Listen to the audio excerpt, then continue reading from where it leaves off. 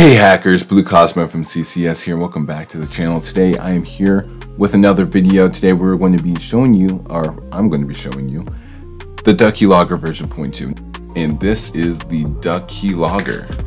See what I did there? Keylogger, RubberDucky, Keylogger, no? Now a while back I made the Keylogger, which is a USB RubberDucky payload, and the USB RubberDucky is just a keystroke injection device. It's a programmable keyboard, right? The payload actually logged keystrokes using PowerShell, right? And every time the computer would start up, it would send the logs to us, the attacker, security professional, whatever. It was really cool payload, but then I was like, well, we need to be able to send logs every hour and add some more cleaner code, more features, etc. So that's what Keylogger version 0.2 is. Let's check it out. So here is the GitHub repository for the Keylogger. It's the same one as the previous one. I just added the new code to it, literally like like 25 minutes ago. So yeah, if you guys aren't familiar with the Keylogger, don't worry, because I'm about to go literally over every single thing, not every single thing, literally go over everything that we did in the last video. So don't even have to check it out or anything like that. There's 4 main files in here, right? There's the payload, the p.ps1, the l.ps1, and the c.cmd. Requirements for the payload: you do need to have TwinDuck. TwinDuck basically allows your USB RubberDucky to work both as a mass storage and as the USB RubberDucky. If you don't know how to do that, I have a video on how to set up TwinDuck. Yeah, see right here. Oh, one note I'm going to specify is that with our Gmail account, right, you must have LSA enabled on your Gmail. So let's go ahead and go to LSA, or which stands for less secure access. This should be enabled. If this is not enabled, go ahead and just enable it, so that way you can use the PowerShell code. So this is the payload.txt for the USB RubberDucky, right? This is going to be basically setting up setting up our payload so that way it can run successfully on our target's computer. You can see here that the first stage is basically running PowerShell, right? And then the second stage, we try to disable Windows Defender. This could show an error message if you don't have admin permissions, but the payload will still work. Now, this payload, as of right now, is not detectable by Windows Defender. So stage 3 is when we actually move the other files into the appropriate directories. I'll kind of go into that a little bit later. And then all we do is run the actual keylogger. Now, when it comes to the other files in here, we have a few other ones, right? So this is the c.cmd file. This gets saved into the Windows startup directory. And all that this does is basically it starts 2 processes, is like 2 hidden processes, right? It runs that p.ps1 file that we have and the l.ps1 file that we have, right? And this is saved in the startup directory, so every time the computer turns on, both of these files start as hidden processes, right? So what do those 2 files do? Well, we have the p.ps1 file. The p.ps1 file is the actual keylogger, right? It's the PowerShell keylogger. You would just put your Gmail credentials in here, and then it would log keystrokes and send you the credentials every hour. Now, this does not have the functionality to send every hour. All this is doing is logging keystrokes and adding it to a file. So the way our payload is able to actually send the logs every hour is through this l.ps1 file. Now, this l.ps1 file has times from quad 0 all the way to 2300. Now, this is basically from midnight to 11 p.m. Keep it in military time. That's just how the format works, but it works on computers that use both 12-hour time and military time. But basically, we have all 24 hours of the day. Then we just basically sort these times in chronological order in case if they aren't. And then we do this with an infinite loop, so it will run every day, right, infinitely. And then it cycles through each time. And if the time has passed already, then it will just skip it. Basically, it says it's checking for the most recent upcoming time, right? So let's say it's what time right now? 2053. So if it's 2053 right now, it's going to wait until 2100, right? And then once that time hits, it's going to run the PowerShell keylogger. That means that this won't run until it hits the hour. But luckily for us, the payload runs the keylogger immediately, and the c.cmd file runs the keylogger immediately. So that way, no matter what happens, the keylogger is always running. So that's how the code works. Let's actually get this onto our computer and see if we can actually use it, right?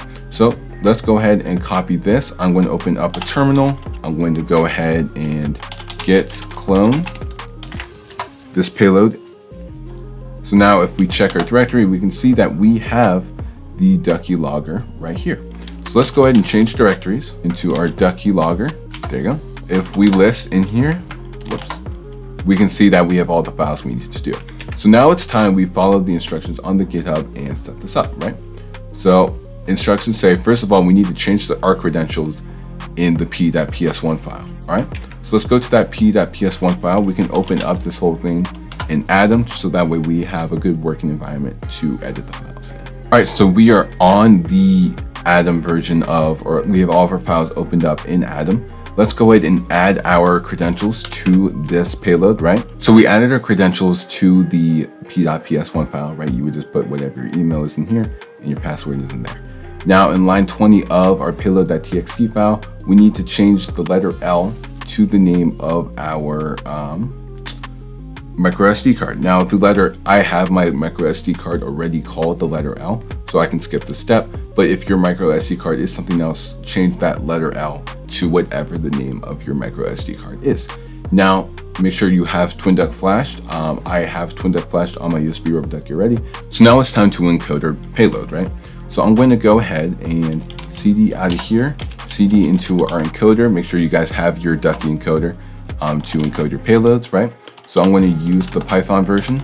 So Python 2, duckencoder.py. I'm going to use the tag I, and the tag I is going to get our input file, which is out of this directory in our Keylogger directory and our payload.txt.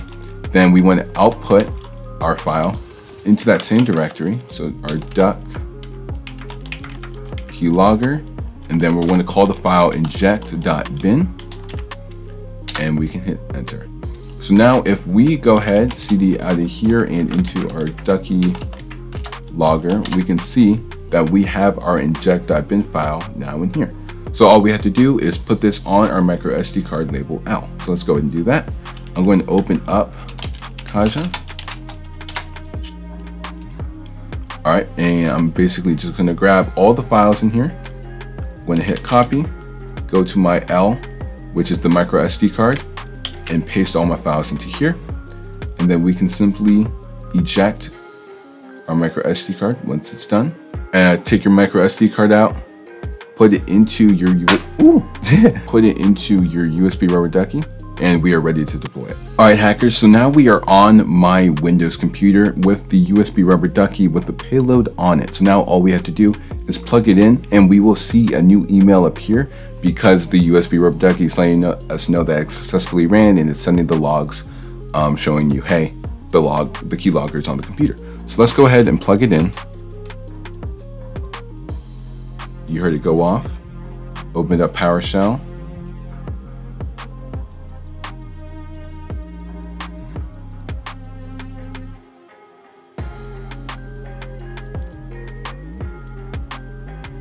Okay.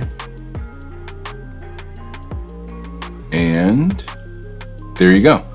So you can see that the blue C logs, right? So blue C is my username, got the keylogger successfully on the computer. This is my Gmail. Now, you can access the logs anywhere because it's on your Gmail. So if you have your phone and you're signed in onto your Gmail, you're going to get the logs every hour. So we can look at our two directories right here, the temp directory and the startup directory. We can see that our c.cmd file and our blue C, l.ps1, and p.ps1 are all here in the appropriate directory. So the USB RubberDucky did move everything, right? So now every time the computer starts up or every hour, you're going to receive logs from the USB RubberDucky, right? If we check our c.cmd, we can just run this again. My computer's being a little bit laggy, but you can see that we got the email notification again. If we wanted to, we could type in hello world, right? So that way there's logs now on the database, right? If we check the temp directory and we look at the bluec.logs, we can see if I drag over the bluec.log, it says hello world, right? So now it's saved onto the log that we have here. So now if we want to, when it's the next hour or next time the computer starts up, either or, I'm gonna just run it so that way it can just be sent, because I'm not gonna sit here and wait for an hour. If we check my email, you can see it says hello world, right? It sent us the log from our computer. So now every hour or every startup, we're going to get logs from the DucKey logger. That's it. So yeah, that's why I wanted to show you guys today. I appreciate you guys standing by, watching this cool payload. I know it took me a second to add these updates, but hey, Now it works. Feel free to check it out. I'll leave the link for the code in the description as always. And yeah, make sure to leave a like on this video, subscribe, and check out some of the cool content we have here. Much appreciated. We're almost to 1K subscribers, so it'd be really cool if you guys hit that subscribe button and we can get to 1,000. I am going to drop a song if we hit 1,000. I was talking to the Discord server. By the way, we do have a Discord server. Check it out. But yeah, thank you guys very much for watching. Appreciate you guys a lot, and I will see you guys in the next one. So stay happy, stay positive, and as always, happy hacking.